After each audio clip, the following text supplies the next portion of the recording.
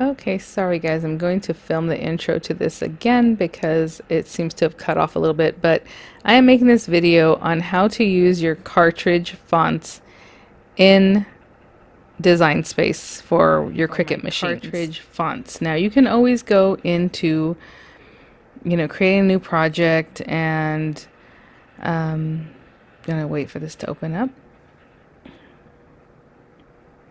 Sorry, it's just taking a minute. And clicking on like text, right? And what happens when you go to text, this all opens up over here and you are on Cricut Sans normally.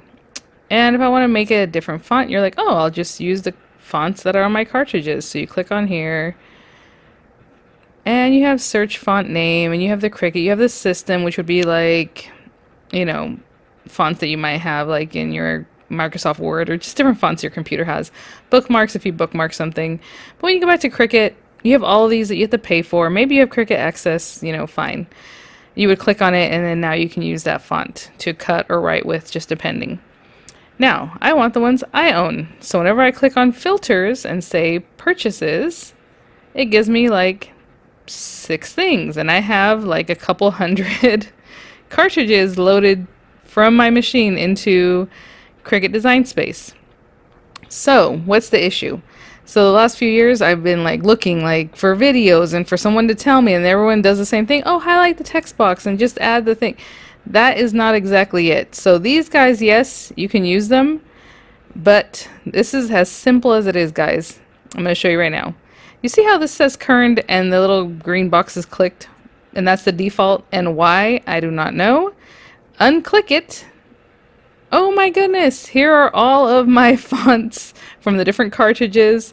A Child's Year, Alphalicious has this one. It has the crown tag. It has Short Stack, Anna's Fancy Lettering, and Abigail, or Carson, or Hannah, or Victoria. And again, before I had one from Anna Griffin's things, I think, and then like a couple from like a Winnie the Pooh set that I have, like a Disney thing.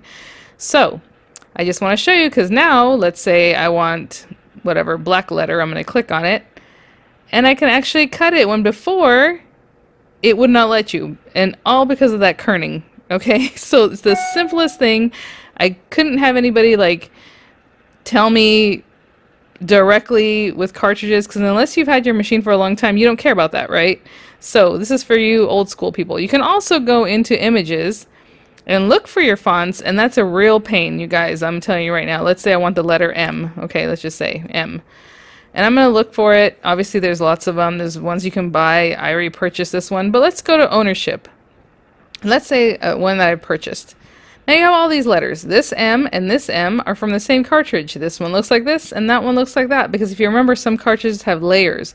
I have not figured that part out yet, because on some of them it will give you the options of like the, different layers, but if it has a background that goes with this one, I still don't know how to get that. Because if you recall on the old cartridges, you had the shift, so you would say like M and then shift M or whatever button that was, and you would get the shadow layer or the decorative layer or whatever. So that is still an issue I'm working out, but at least now we can cut with our fonts. And then yeah, you just go back to your canvas. And this was a test, but you can, and the other thing is you can't really size them correctly when you're just choosing them as an image, because they're all going to be weird sizes. So this way I can do this and they all grow with each other. If I was choosing the other one and there was a shadow layer and this, and if I finally figured it out, it's a nightmare. So at least here you can size them however you want. Of course, I'm just pulling them here. You can also actually go up to size here and choose how high. I guess I would choose the height, because that would make the actual difference. So 4 inches or whatever. And again, I don't know if this is real dial size or not. If I wanted a certain size, I just make sure, like I said, 4 inches, and this is roughly 4 inches. So all right, well, I hope that helps somebody. Okay, guys, and then you can send it to Make It, and just like you do anytime, and it'll cut all your fonts. Another quick thing I'll just show you. Let's say you have this and I want to offset it. I'll click on offset. And as you can see, it's thinking about it. If they're close enough together, it'll offset them together, and click apply. And right now, because they're far apart, again, that's what kerning has to do with how far apart your letters are. This is kind of far apart. What you could do is manipulate it before this. Let's undo this. You can squeeze them closer together. And I usually do that in a different way. I would ungroup it and then get them close together and all that.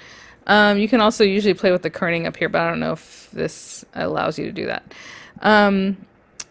Another thing is, if you did it the way I did it right now, they're all together and I did offset, it'll want to cut them all at the same time. That can be problematic depending on what your project is. So sometimes you can ungroup them and then just do, ungroup.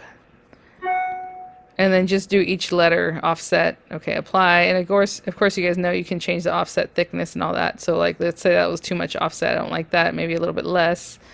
You know, you can change your number. And that one has a little bit less and all those things. So now you can manipulate it and have fun with your fonts finally. Oh my goodness. I'm telling you, it was a struggle. And it was just that one thing. All right. Have a good one, guys. Bye now.